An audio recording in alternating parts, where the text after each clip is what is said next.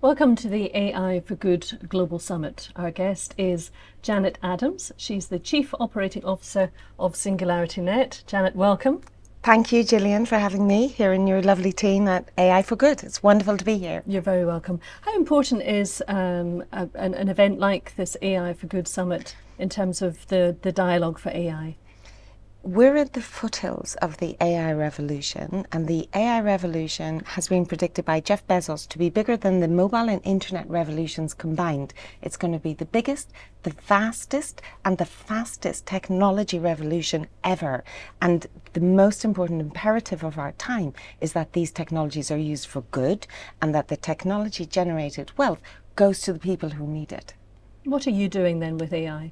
We're the world's leading decentralized AI marketplace and platform where people can upload AIs onto our marketplace and stream them. And we're also, our core mission is development of AGI, artificial general intelligence, and here at SingularityNET we're estimating that we're 3 to 7 years away from human level artificial general intelligence. And so the most important thing is that these technologies, when they're developed, are for everybody, that we decentralize access to wealth, democratize access to technology, and that it's the rising tide that floats all the boats and leaves nobody behind. So what are you doing that helps to benefit these specific problems that we have, these problems with poverty and these global problems? So AGI as a technology, being human level intelligence and then super intelligence, in and of itself is designed to resolve the issues that humanity faces on the planet today, including all of the SDGs. Its potential is unimaginable, but on a very practical basis, we have the Grace robot here with us. She's an elderly healthcare robot. She's a robot who's been designed for unconditional, compassionate, loving assistance to elderly people, assisting aging with dignity. And we've also got the Desdemona robot with us, who is our pop star robot, and she's bringing art and creativity and helping humans to understand that robots and AI is here for a beautiful future, and help to dispel all of the fear and worry that people have about AI. So we're here to help bring humanity forwards. Our robots are the little sister of the Sophia robot from Hanson Robotics.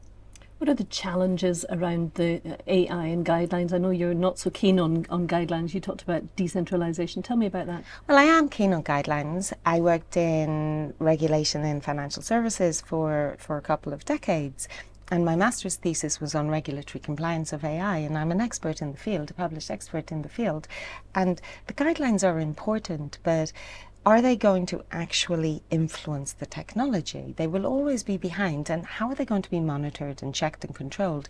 Whereas diversity and inclusion, if you have the broadest group of people, including women, including people from every country involved in the development and the oversight of AI as a technology, then that has a stronger, more likely outcome of success for positive AI. Okay. What about the place for women in AI?